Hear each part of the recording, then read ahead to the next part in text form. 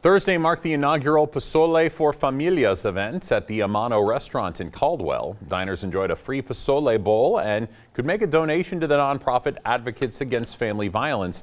The restaurant's co-owner says they know the community is hurting during the pandemic.